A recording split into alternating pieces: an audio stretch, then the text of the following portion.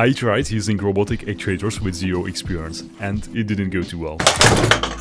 I connected the actuator to my laptop with a USB-C cable, and I powered it with 24 volts from a 6S LiPo battery. I filled in all of the motor parameters for the driver. All that was left to do then was to click the calibration button, which I was pretty nervous about as I didn't know what the calibration does.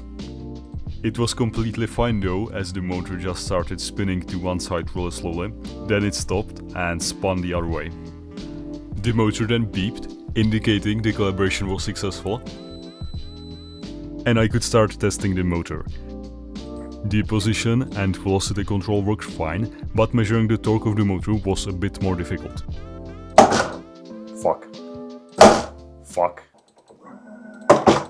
After some failed attempts, I changed the input mode to torque ramp, that way it gradually increases the torque instead of just smashing into the weight.